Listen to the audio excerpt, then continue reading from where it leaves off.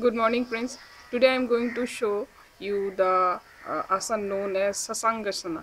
Sashangasana and Ustrasana could be done together, but like I had shown in a video yesterday night.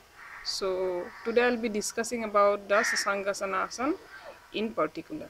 So Sashangasana Asana, it could not be done by people having a neck injury problem, then people having pain in their arms or back, also spondylitis suffering people should not do, then vertigo problem also should not do, then people having very high blood pressure also should not do, pregnancy and depression suffering people should not do this asana.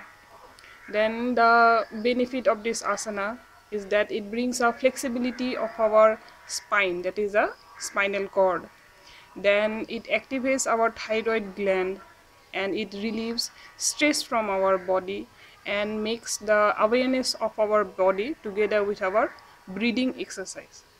So let me show you the Sashangasana Asana.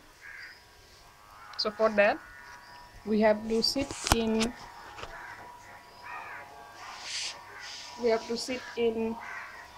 Vajrasana first. So this is the Vajrasana. Then we have to hold our ankle and then bend forward, touch the ground with your head, and then lift your back as much as you can.